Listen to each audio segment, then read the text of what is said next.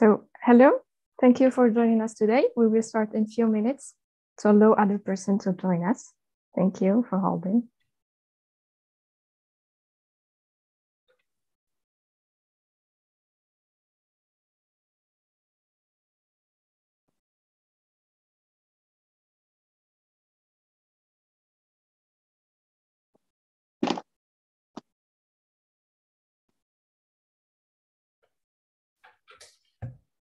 Welcome everyone. We are very excited and happy to have you join our third MoroccoAI webinar of this 2022 AI webinar series. A brief intro about MoroccoAI and who we are. We are an initiative led by AI experts in Morocco and abroad. These experts are professors, researchers, and AI professionals. Our main mission is to promote AI growth in Morocco and build a strong collaborative AI community both locally and abroad. We have launched different activities such as AI webinar series. The AI webinar series aims to bring AI researchers to present and share their work with the community. For today's webinar, Redouane and I will be your hosts. I will let Redouane introduce himself. Hi, hello everyone, and Ramadan Mubarak Kareem. My name is Redouane Gansat. I'm a research engineer at Institut Pierre Simon Laplace. It's a climate modeling center. And happy to be here with you today and very looking forward to Sanae's talk. Thank you, Redouane. And I am Iman Khouja. I am a data scientist in NLP. And don't forget to follow us on LinkedIn, Twitter, and Facebook, and join our community on Slack to be notified about our upcoming webinars and other activities. In this third webinar of 2022, Sanae will be presenting the promises and pitfalls of the marginal likelihood. Sanae Lotfi is a PhD student at New York University and a DeepMind fellow.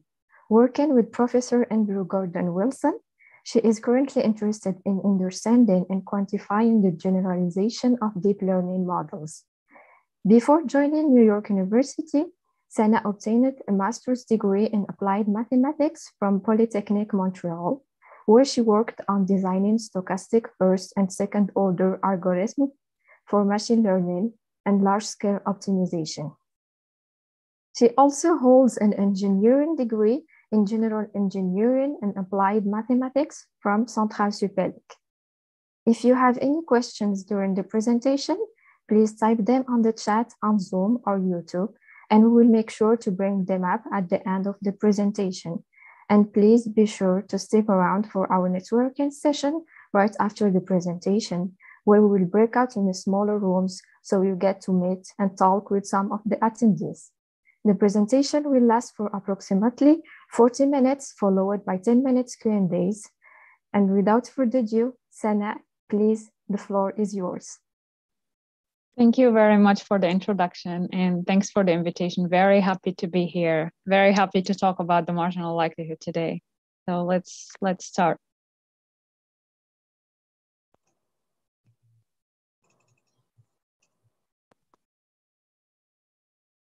Okay, can everyone see my screen? Yes, perfect. We can see your screen. Great. Okay, so happy to present today on the promises and the pitfalls of the marginal likelihood. This is a recent work that I just did with my colleagues Pavel Ismailov, Grigory Benton, Micah Goldblum, and my advisor Andrew Gordon Wilson. So today we'll be talking about the promises of and the pitfalls of the marginal likelihood for model selection. So let's start, first of all, by understanding what is Bayesian learning. Let's say someone suggests that you play a game where they will flip a coin 100 times.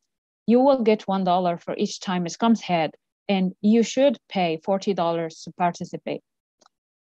Will you play or not? So the answer to this question will be different whether you are playing with your sweet grandma or one-eyed Jack. This is because you know that one of them is very nice.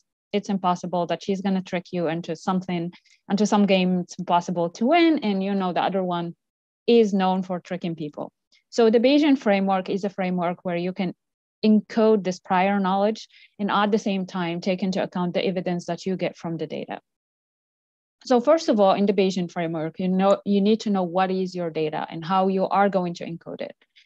Let's introduce here a random variable x that takes 1 if you get ahead 0 if you get a tail. So here, basically, the probability that X is 1 is W. This is the probability of heads, nothing crazy here. Then the probability of tails is just 1 minus W, and that's because the probability should sum up to 1. So very basic. Now, let's say you obtained a series of results, head, tail, head, head, tail. So you would encode that as 1, 0, 1, 1. A very important notion in the Bayesian framework is the notion of the likelihood. This notion says, okay, how likely is it to obtain my data under this model and under these parameters? So it's the probability of D, of this data set that you just observed, head, tail, head, head, tail, and given W, given the probability of head in this framework. And because here you are observing some observations that are independent, it's just the product of the probabilities of the observations. The details are not important. It's more important to understand the notion of the likelihood, which is the probability of your data set under a certain model and under that model's parameters. All right, so now you want to encode your prior knowledge. How would you encode your prior knowledge? You would like to place a prior over the probability of heads. So one of the very popular choices in this case is the beta distribution because it has a direct interpretation. The hyperparameters alpha and beta can be interpreted as the number of heads for alpha and the number of tails for beta.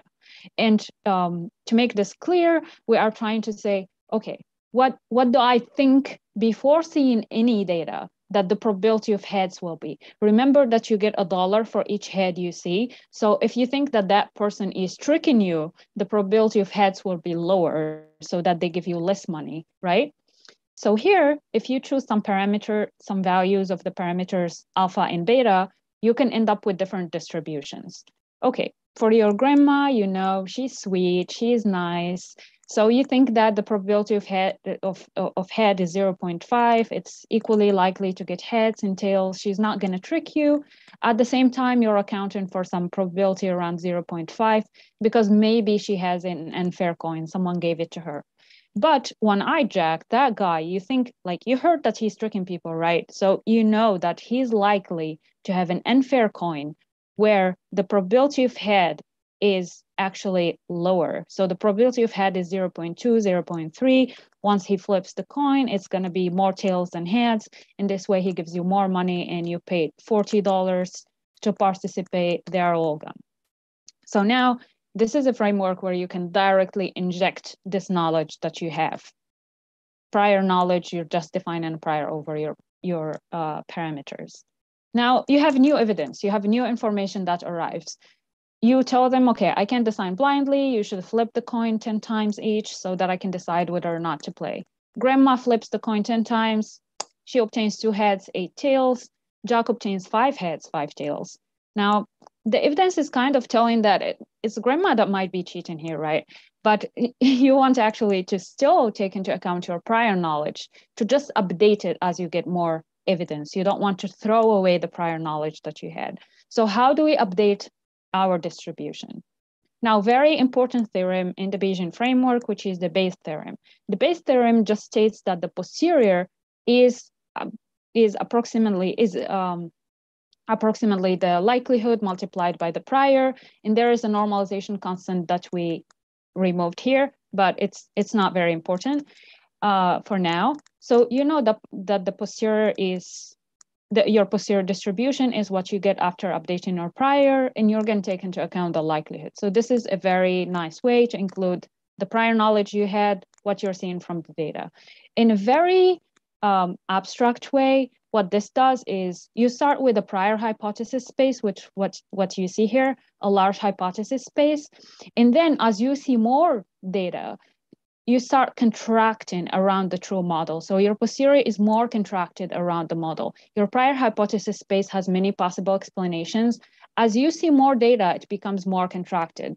Now, if we want to visualize that, it would look something like this. You have 2 priors, one strong, one weak. After getting a few updates, you see that the weak prior starts to get contracted around the value that is most probably the real value. And you see that, okay, getting more data actually helps you concentrate around what is the actual class of function instead of taken into account a lot of functions. All right, so you got that information, you updated your prior using that information. Now your posterior distribution looks a little bit different. The posterior distribution is also a beta distribution in this case, because this is what we call conjugate prior.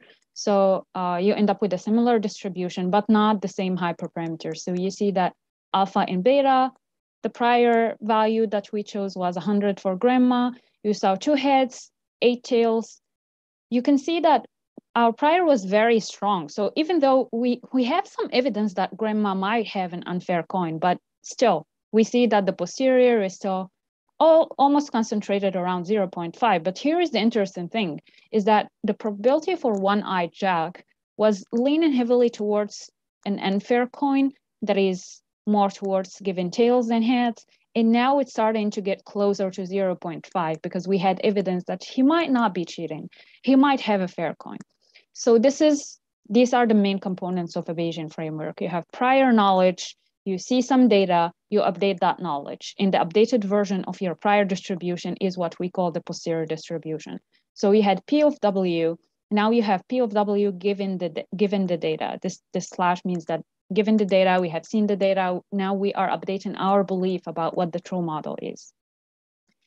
Now, okay, one of the important questions, either in the Bayesian framework or in machine learning in general, is how do you pick these hyperparameters? How would you pick alpha and beta? You know, in the beginning, I just took the assumptions. We trust grandma, we don't trust one-eyed jack. We just defined alpha and beta, but it's important actually to pick these hyperparameters. So one of the things that the marginal likelihood, the title of our talk, helps with, it's picking alpha and beta. Another thing more generally is to choose between models. We have prior hypotheses, we have some prior assumptions, a bunch of them, and we don't know which one to choose. We don't know which one is true. So the marginal likelihood, the big question is whether or not it's going to help us choose the right model among a selection of models. So we're done with the initial example. Now we're going to talk more generally about what is Bayesian learning. So in Bayesian learning, instead of betting everything on one model, on one W, we consider a prior over all possible Ws, a prior distribution. We have a likelihood after seeing the data, and we obtain a posterior that just the prior updated after seeing the data. And here, what you see here, the Bayesian weighted, the posterior weighted Bayesian model averaging, what we call the BMA, is just averaging over all that posterior possibilities. So instead of taking one possibility, one neural network weights or one set of weights, you are considering all possible weights, but with a distribution here. And if you're familiar with standard training in deep learning, standard training actually optimizes to find one value of the weights, which is the maximum a posteriori point. And what you can see here, the first term, P of D given W, the likelihood is usually minus the loss that we optimize in neural networks. And the log of the prior is usually what you considered your regularization term. So there is a direct connection between the two frameworks, except standard training bets everything on one possibility. Okay, now what is the marginal likelihood? The thing we care about most. The marginal likelihood or the evidence is the probability that we would generate a data set with a model if we were to randomly sample from a prior over its parameters. So mathematically speaking, this object is basically the integral over your likelihood given into account all the possibilities from your prior space, weighted according to your prior distribution. So it's the probability that you would generate the data set that you are seeing if you were to sample randomly from your prior. And we usually use the log marginal likelihood instead of the marginal likelihood just for numerical reasons. So I will refer to that in the presentation as LML. Okay, question of interest. What do we care about again?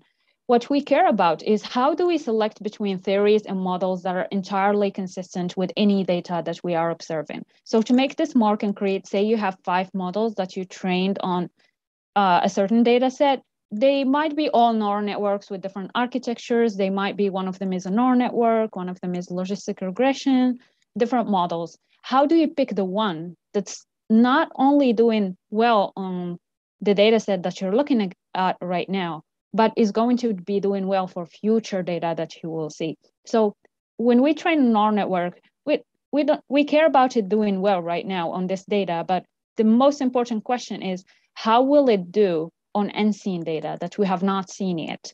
And the marginal likelihood can be an answer to this question in certain cases. So in this talk, I will first of all make the case for the marginal likelihood when it's a plausible tool to answer this question.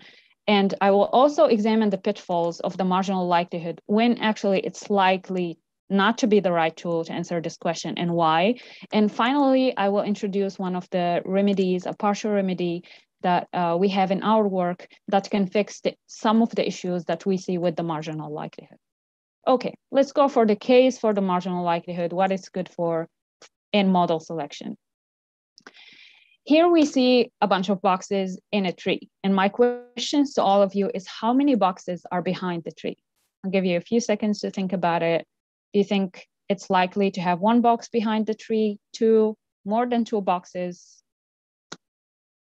Okay, most of us probably will predict that there is one box behind the tree. And that's because it would be a remarkable coincidence for two boxes to just be the same height, the same color, be close to each other, and be hidden by the tree. That's going to be a really interesting coincidence. That's not what we expect usually. In this intuition that we have as human beings, it's what we call Occam's razor. The Occam's razor means that states that we should accept the simplest explanation that fits the data. There is no reason to complicate things when there is a simple explanation that is actually consistent with what we see in the real world. So here there is a funny example where this guy named Occam has a beard, and one of the characters here talks to the other one and is like, okay, look at him. He has a silly beard. He probably lost his razor. And the other person goes like, well, I don't think so. Maybe he just likes that look. And yeah, it's simpler to just think that he chose that than to come up with a complicated explanation, right? That's exactly Occam's razor. And for the record, William of Ockham didn't have a beard, so it's more likely that that's not the right explanation, right? And that's also not why it's called Occam's razor, so I don't know why. I couldn't get to the bottom of it, but there it is. Okay, why do we care about this principle? Why does it make sense? And why do we want intelligent system that we're building with machine learning to embody it? What is the beauty or the interesting thing about a neural network embodying Occam's razor? We have three arguments. The first one is beauty. To quote Paul Dirac, a theory with mathematical beauty is more likely to be correct than an ugly one that fits some experimental data.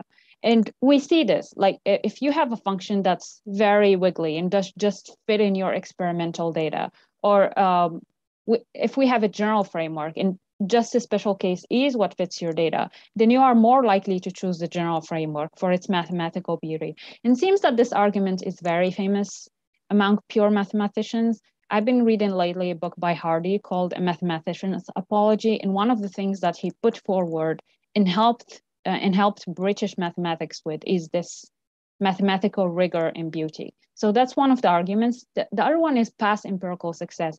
It seems that in the history of science, we have found as human beings that the simplest explanations were more likely to be true. And finally, very importantly and very relevant for this talk, is that coherent Bayesian inference does automatically embody this Occam's razor, and not in some vague way, exactly mathematically embody it. And more specifically, the marginal likelihood, the objective of this talk, actually embodies Occam's razor. So let's understand how.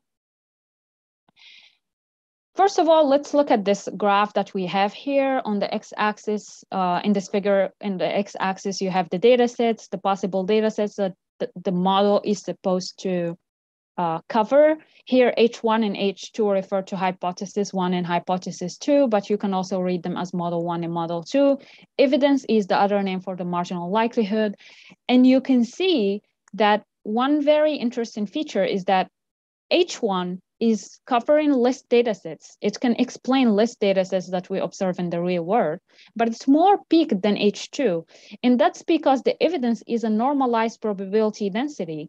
So it has to spread its mass exactly on the data sets that it's covering. So if H2 is able to cover more examples, then its mass is going to have to spread more thinly. So for any data set that falls within C1, H1 will have a higher evidence for that data set, so a higher marginal likelihood. In other words, the more constrained model here, which is H1, covering the data set that we care about, which should fall within C1, wins. And this encodes an Occam's razor. The reason why this encodes an Occam's razor is that H1 here is very likely to be a simpler model because it's covering less explanations of the data. So it's simpler, but it has higher evidence. And this is just coming from the fact that the normalized probability density should sum up to 1. So this is a very exact way in which the marginal likelihood does embody Occam's razor. Now let's talk about one example where we can see this, where we can see the marginal likelihood helping us for hypothesis testing very clearly. One of the examples here is Mercury's orbit. So Newtonian theory did predict that for most of the planets, the orbit will be elliptical, and that's coming from direct application to Kepler laws, but it failed to explain this discrepancy in the orbit of Mercury. So the orbit of Mercury would advance by almost 43 arc seconds every century. Just for people who don't know what arc seconds are, 1 arc second is 1 over 3,600 degrees. So basically just an angle by which Mercury advances, and it's extremely precise. So each century we would notice that there is an advancement of this Mercury's orbit that the Newtonian theory is not able to explain, at least the way it was. But at the time, Einstein's Newtonian theory was able to predict this difference. So now we have 2 hypotheses. Hypothesis 1 is Einstein's general relativity theory that is able to predict this discrepancy. And the other one is some fudged variant of Newtonian theory. So some people really kept holding, some scientists kept holding to the Newtonian theory. And what they said is that it just needs some adjustment. We just need to adjust Newton's law of gravity so that it fits the data we're observing with the Mercury example. So which hypothesis would you choose as a scientist? You need some strong, powerful theory to base your decision on. You can't just choose one or the other. And here the marginal likelihood will be helpful to choose between the 2. So one of the distributions that we usually use to encode or model different phenomena is the Gaussian distribution. So we can place a Gaussian distribution over the value of the deviation, how much we're deviating from what we would predict, which is the elliptical orbit. So for H1, for Einstein's general relativity, we can make the mean of this Gaussian distribution equal to what it predicted. So general relativity predicted directly that's going to be 42.9 arc seconds per century, and that's what we plug in as the mean. And for the standard deviation, we will decide about that from as prior knowledge in advance. The other case, which is H2, which is just some adjustment to Newton's theory. In that case, we can't plug in just a mean because we're not sure about what to predict as the mean of that Gaussian distribution. We are still trying to adjust that theory to the observations that we're seeing. So we should accommodate for a very large set of possibilities. This is why instead of just directly plugging in a mean, we will place a Gaussian distribution, a Gaussian prior over the mean, and marginalize out. So I will spare you the details. We can go over them if you're interested. But after doing all of this, we obtain the following formula for the marginal likelihood for this hypothesis. And now we end up with something that looks like this. We see that the marginal likelihood for hypothesis 1, which is Einstein's general relativity, is more peaked than the Newtonian theory. And that is coming from a very simple observation, which is that Einstein's theory is not accommodating for a lot of possibilities. It's telling us exactly how much deviation we're going to have. So it's actually peaked. That's the data set it's accounting for. Whereas for Newtonian theory, we should accommodate for all possibilities, for all adjustments. So it has to spread itself more thinly. Now, let's talk about the value that we get with some assumptions and hypotheses. We get that the ratio of P D given H1 over P D given H2 favors general relativity. So this ratio is more than 1.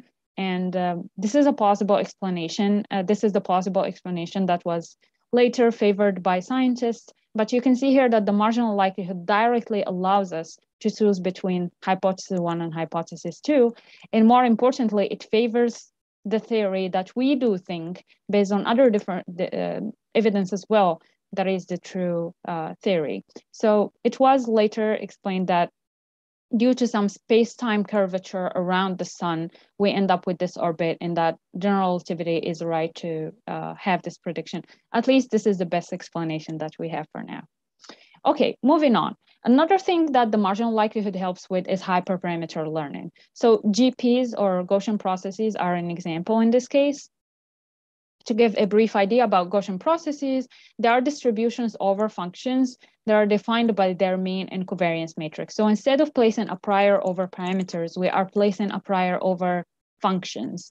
And as you can see here, this allows us to account for uncertainty. So instead of just modeling predictions, we are also modeling the uncertainty around predictions. So you can see from the figure that in places where we have data points, or as we get more data points, we have less uncertainty. But in regions where we don't have data points, we have high uncertainty. And this is actually what you would expect from a good model to give, right? In regions where you don't have a lot of points, there is no reason for you to be overconfident about your predictions. So we're trying to do as best as we can for predictions, but we're also trying to have an uncertainty that covers all possibilities that we're not aware of. And just to say that one defining property of Gaussian processes is that the marginal distribution for any subset of data points is a Gaussian distribution. Okay, so let's consider concretely a Gaussian process. A common choice for the covariance matrix is the RBF kernel. And here the RBF kernel, or kernels in general, are measuring some kind of similarity between two data points, x and x prime. So what's very important to focus on in this example is this length scale parameter. It's a hyperparameter of this kernel. And basically it allows us to control the flexibility of this function. So you can see, for example, that if you pick this hyperparameter to be very large, say, think about the limit case. If it's tending towards infinity, you can see that you will need the distance between x and x prime to be very large for you to see any difference in the function space on the kernel. Whereas from the other side, if L is too small, then any small difference between x and x prime is going to show directly in your function space. So to be more concrete with this, you can look at this graph. You can see that for L equal to 1, very small value, the function is very wiggly. So basically this function is very flexible. If you give it some data points, it can almost fit it exactly, even fit in the noise. But as you increase the value of L, it becomes 20, 60, you can see that the function becomes much less flexible. So basically it controls how much flexibility you have. So this is a very strong hyperparameter for Gaussian processes. And what's very interesting about the marginal likelihood is that it's able to find a good fit for this hyperparameter. So if you choose this hyperparameter, the length scale, such as it maximizes the marginal likelihood, it provides a much better fit than even standard coarse validation, which is what's usually used in machine learning for finding hyperparameters for different models. So here you can see that we have an appropriate model with the right kind of flexibility. We have a model that's very flexible and another one that's very simple. And you find that the marginal likelihood, based on the property that we discussed before, like just having the mass spread in nicely over the possible data sets, does choose the right model. So that's another win for the marginal likelihood. And another good thing is that it's able to help us choose between discrete models. So in deep neural networks, there are a lot of approximations of the marginal likelihood that were suggested in recent papers, and one of them is the Laplace approximation. And I am referencing here Immer et al. In their work, they show that the marginal likelihood here is on the x-axis, and they use the Laplace approximation to compute it. On the y-axis, you have the test accuracy, and you can see actually that the marginal likelihood is aligned with the test accuracy, which means that if the marginal likelihood tells you that model A is better than model B, it's probably aligned with the test accuracy. That's also the model that's going to be good for your future data. So this is another win for the marginal likelihood. The marginal likelihood is good for hypothesis testing, hyperparameter learning, and discrete model comparison between discrete neural networks.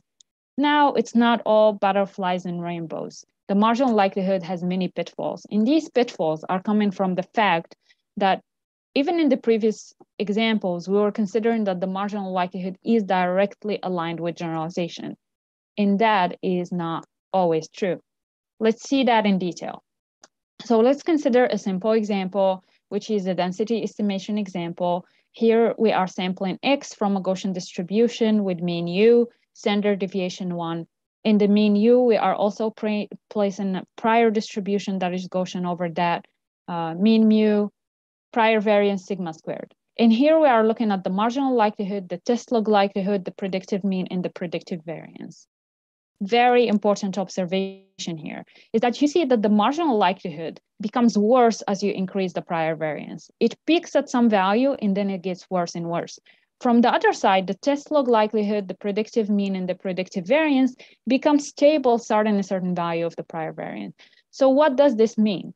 This means that the marginal likelihood might hate a model because it has a very high prior variance, whereas it makes absolutely zero difference for the predictive model.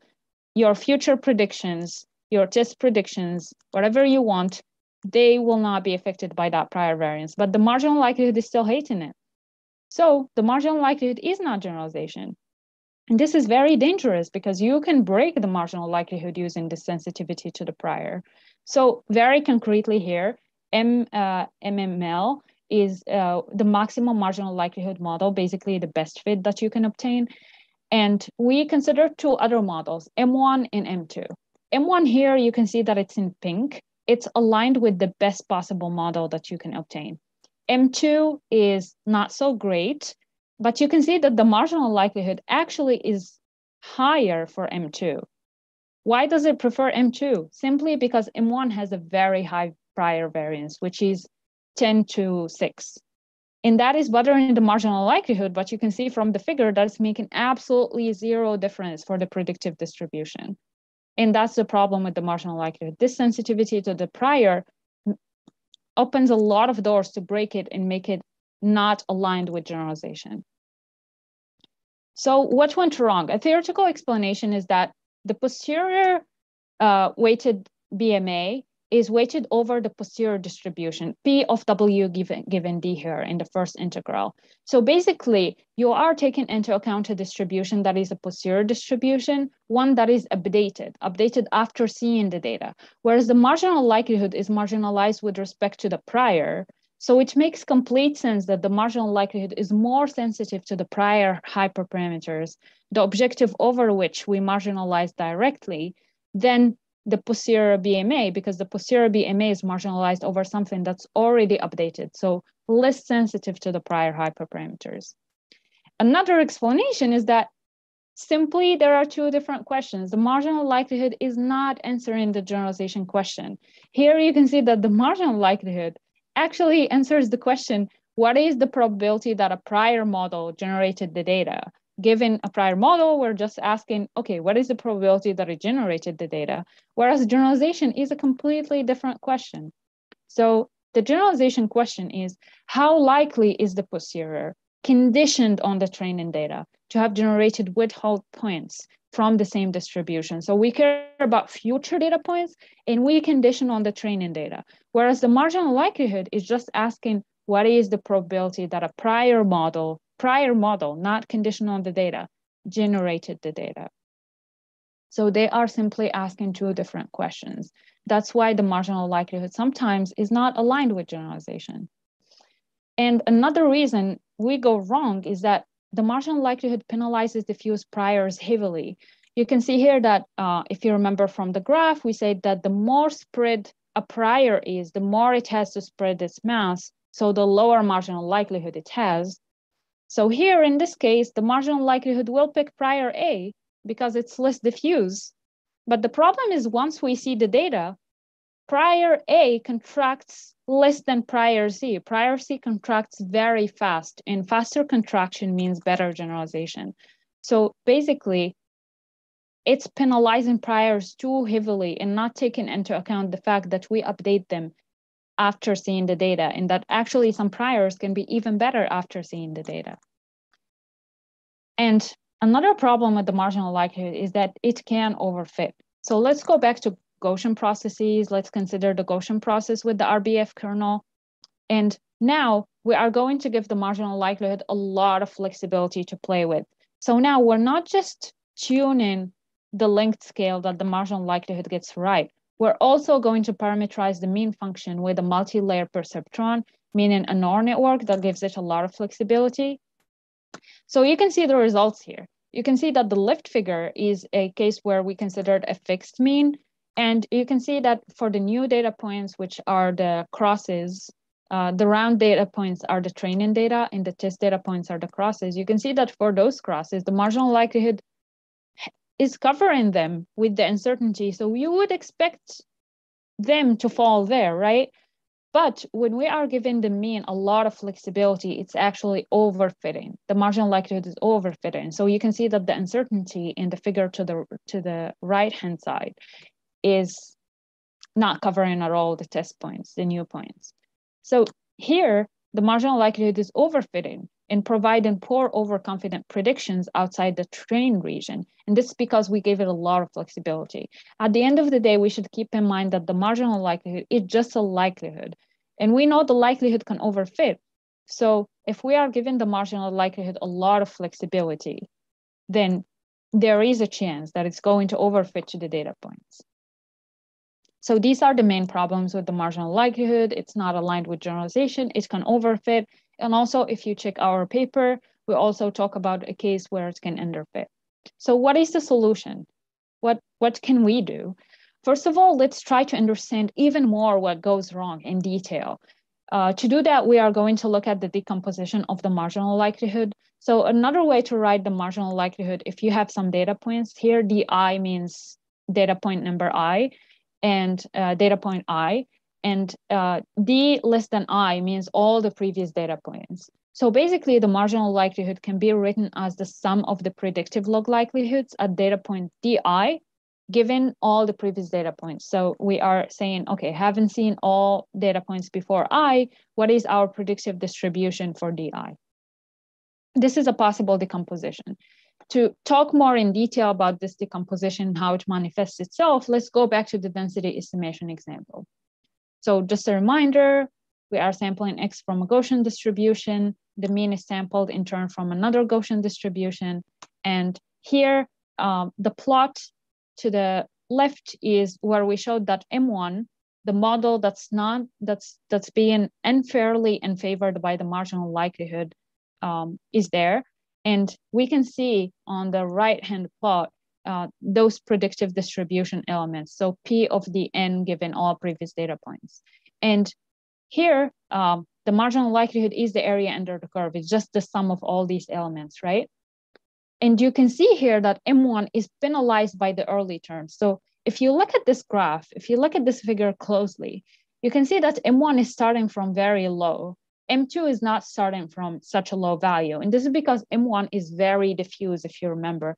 M1 has a very big prior variance. So basically, M1 is very diffuse. It's starting from a very low predictive value, but it catches up very quickly. And it's as good as the best model, but the marginal likelihood doesn't care. So whatever penalty M1 incurred early on, it keeps with it because the marginal likelihood is the area under the curve. It's the sum of all of those. So the problem here is that for data points 1, 2, 3, maybe up to 2, 3, here, like it's just a few data points at the beginning, we can see that M1, because it's very diffuse, it's been heavily penalized, but it doesn't get rid of this penalty, even though it's able to catch up. M2 from the other side is not nearly as good as M1 or the best possible model. And it continues to be suboptimal, but because it's not starting from a place as bad as M1, it's still favored by the marginal likelihood.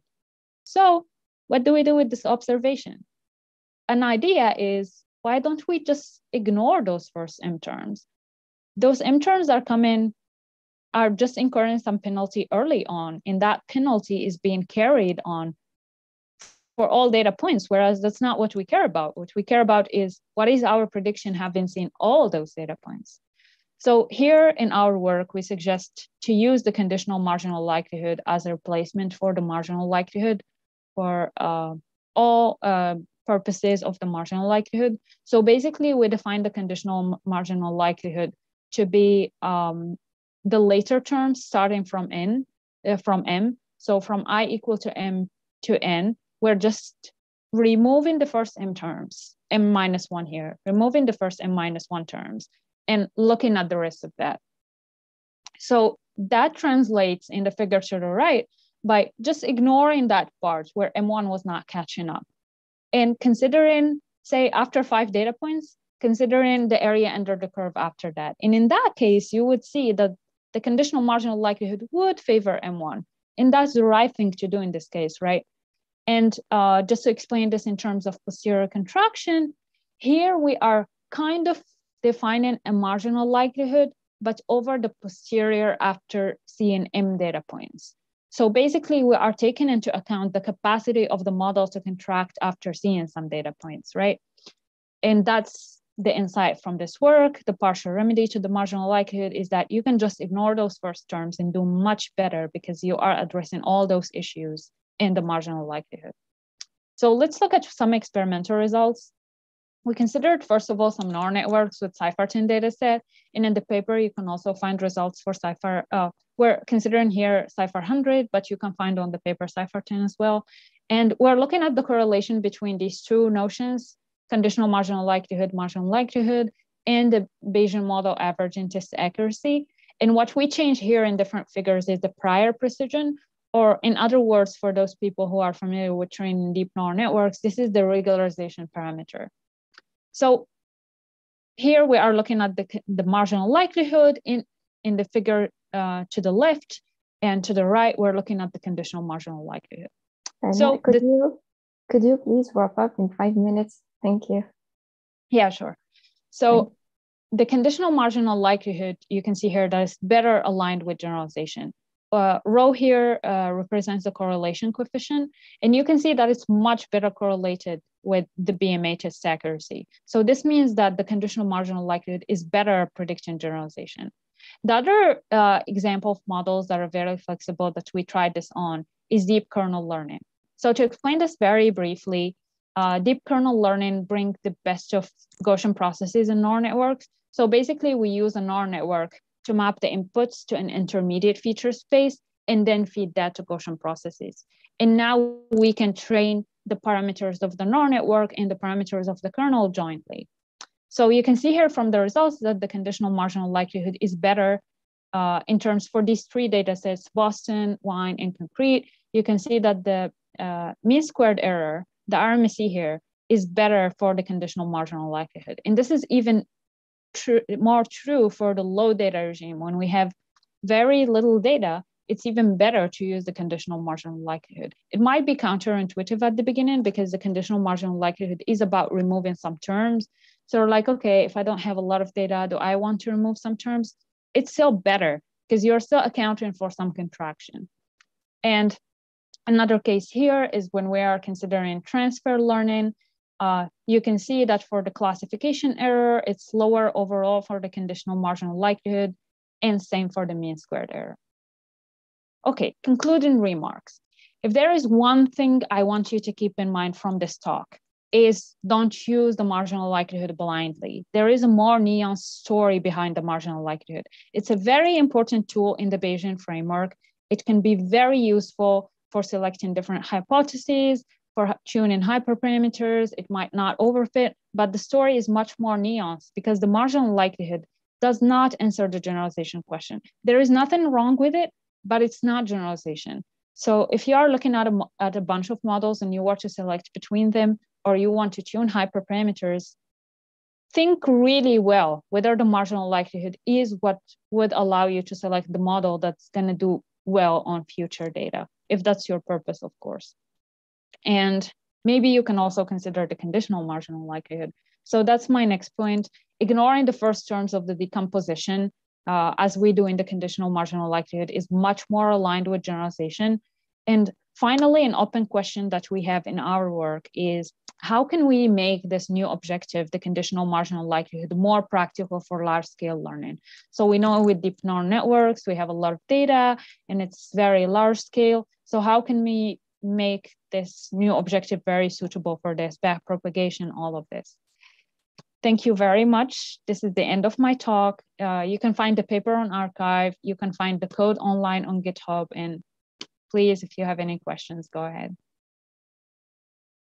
Thank you so much, Sana, for this well-explained presentation about marginal likelihood.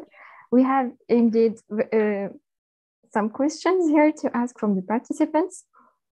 So I will start with the first one. Here we have participants asking, so have you tried the same study for Gaussian processor using Mattern kernel instead of Gaussian kernel? Mattern kernel instead of the Gaussian kernel. So this is just an illustration. The purpose was not to make things work for this one. It was the opposite. It was to break things. So this is one of the examples, just an illustration of the fact that it can overfit. Now, I'm pretty sure that if you use a Mattern kernel and you still give this flexibility to the mean function, it will still overfit because this is too much flexibility, the same way that the likelihood overfits. Any kernel placed here, if you give the mean all that flexibility, it's going to overfit. So I think we looked at a bunch of those kernels though in our work at the beginning to see if what are the potential problems with the marginal likelihood. And I think it doesn't make much difference here what kernel you're using. The punchline here is that if you give a lot of flexibility by using a neural network for the mean, you are going to overfit. Okay, thank you. So we have another question about overfitting. So is there a trade-off between overfitting and the data size? If we have more data, will this make the model more performant and not to overfit, or it doesn't change? Oh, it definitely has an effect. So basically, if you have more data points and you are fitting your noise more closely, then that can lead to overfitting. It's going to depend on two things though. It's going to depend on how flexible your model is. So if I have a model that can't be that flexible from the beginning, then even if I have more data points and I have the ability to fit in the noise, I'm not going to fit it. And the other thing is whether or not I'm regularizing against overfitting my training procedure. So usually in neural networks, we add a regularization term and that prevents from overfitting. That basically just penalizes the weights from being too big. So definitely it has an effect on whether or not you will fit, overfit, or underfit, like how many data points you have, but you can control that.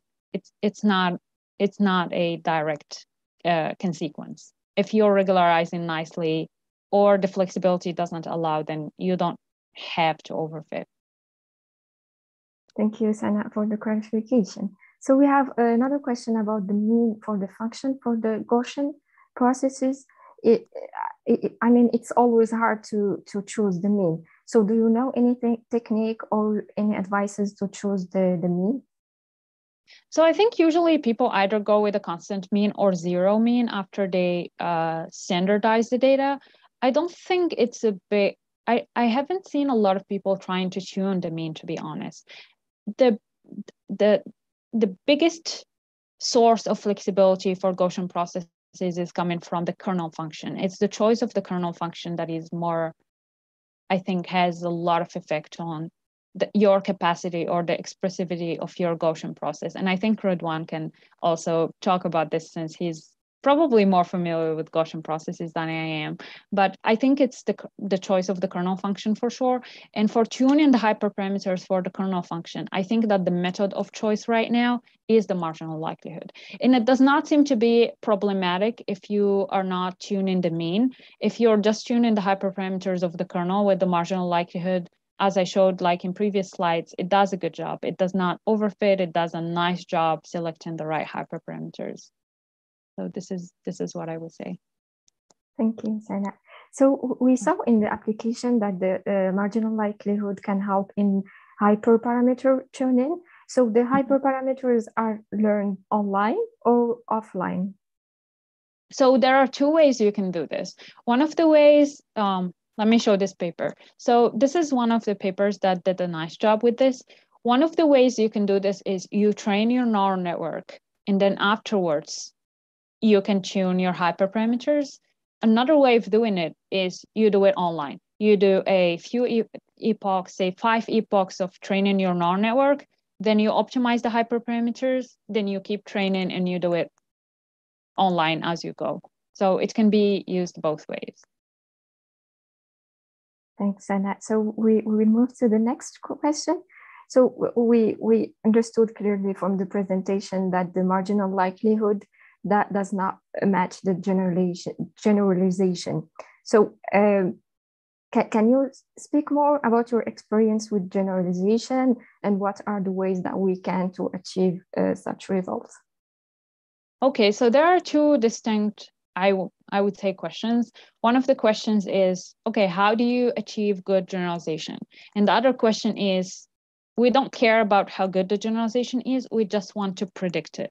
So with the marginal likelihood, we want to predict it. We want to be able to say, okay, this model will generalize better than this one. The results from this paper say this, but the results from this paper, what is not said is that they had to tune the prior variance to achieve that. Now, in the question of how to achieve good generalization, I would say that in distribution, if you're looking at just data points that are coming from the same distribution, I think that one of the most, maybe the best approaches right now in machine learning is to use some ensembling approach. So there are deep ensembles where you train a bunch of neural networks and you do a kind of average or ensemble afterwards.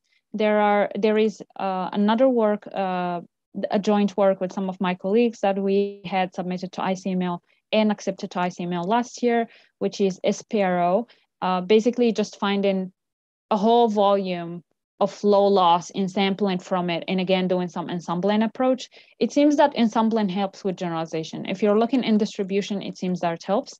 It also helps if you're looking out of distribution, but out of distribution is a harder problem. Just to explain, out of distribution is when your samples are, you have a data distribution that your training samples are coming from, then in the test time, you have a new distribution. And that's very tricky because you have only seen data from one distribution, right? That's tricky. Seems that ensembling helps. Very active research area. Another work of mine tried to look at out of distribution generalization for Bayesian neural networks. Don't seem to be doing a great job at it, but we suggested some remedies. So if you want to look at that paper as well. Now, when it comes to prediction generalization, there are a bunch of measures. There is the marginal likelihood, of course, for prediction generalization. People usually use a validation set that can inform you about that. So a validation set to tune hyperparameters or just inform you about your generalization. There are a number of other measures for this, either if you're pre-training or not pre-training, but I think it's still a very important open question as well. I think in Europe, there are a number of competitions that are trying to predict the number of models according to their generalization.